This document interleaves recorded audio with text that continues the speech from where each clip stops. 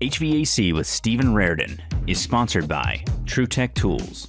Quality tools, essential support. TruTechTools.com. Alrighty. At this point, we have all of the ductwork masked off. We're using some of the vent cover boxes, but I don't have enough for all of the registers in my house. So we've taped a bunch more. There's our primary return.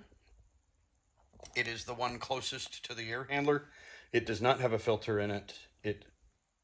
My system has a large media filter at the air handler.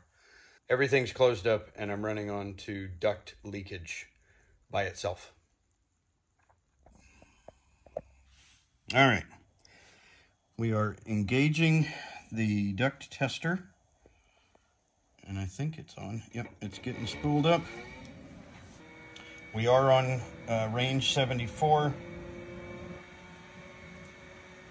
So we may theoretically have trouble reaching 25.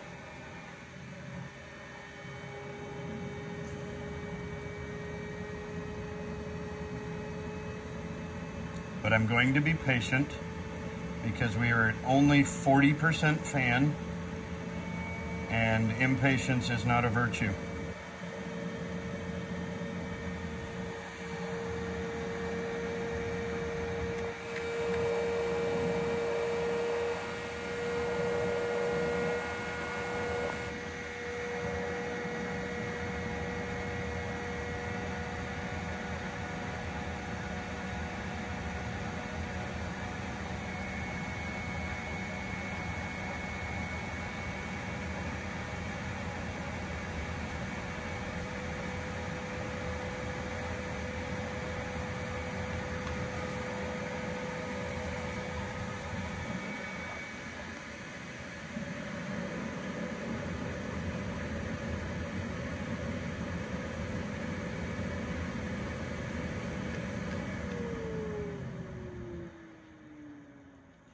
.1%.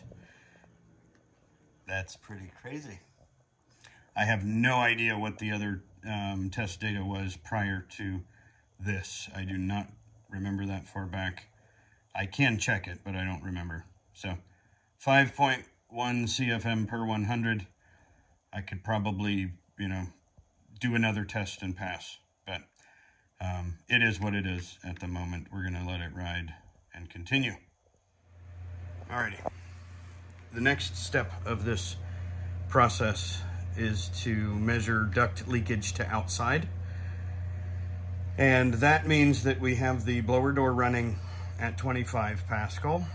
And then we set pressure to 0 on the duct tester. And then the duct tester will attempt to run until the pressure is 0. And that will give us our leakage to outside of this duct system.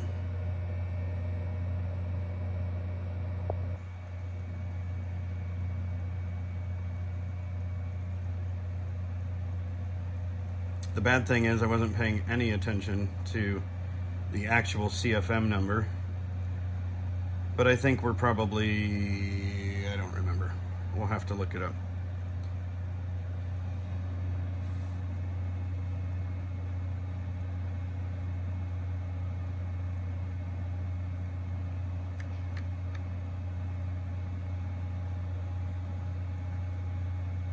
Okay, 94 CFM.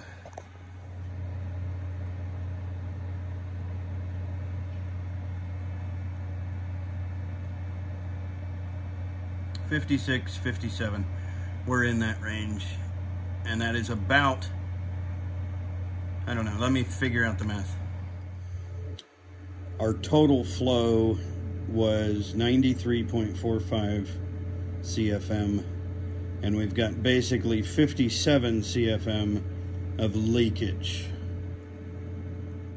So the math on my duct leakage test indicates that about 60%, 57 out of 94, of my duct leakage is wasted to outside the envelope of the house. So out of 94 CFM, 57 of those CFMs go into my attic or escape from the house outside the conditioned space. By matching the blower door pressure to the duct tester, we are able to isolate that leakage to detrimental or bad leakage. Any leakage that contributes to the home is leakage, but generally considered good leakage. And that would be, what, 94 and 57? I'm really bad with math. 37 CFM of that leakage is beneficial to the house. So that's interesting. I definitely know there's a couple of spots that are problematic with my system. One of them is the TUD2B 060 train air handler or train furnace is not a very airtight blower compartment. It is mechanically closed with no gaskets on the top and the bottom where the door latches down. When I replace the system, I will at this point likely be going for an S8 model furnace, and that blower compartment is significantly less leaky than the one on the TUD air handler. So that and a couple of other minor things, we could definitely be code compliant. I'm wondering if there would be any value in attempting to do an aeroseal job on my duct system, because there is definitely duct within the ceiling encasement and in the walls. So there's definitely leakage there that you can't physically get to unless you gut the house. And since I own the aeroseal equipment, it wouldn't be particularly expensive for me to deal with it. But it's a thought. Maybe it would be fun to show that in the video. That's where we're at for now. Thanks for watching. Like, subscribe, comment, and share. We'll see you on the next video. Peace.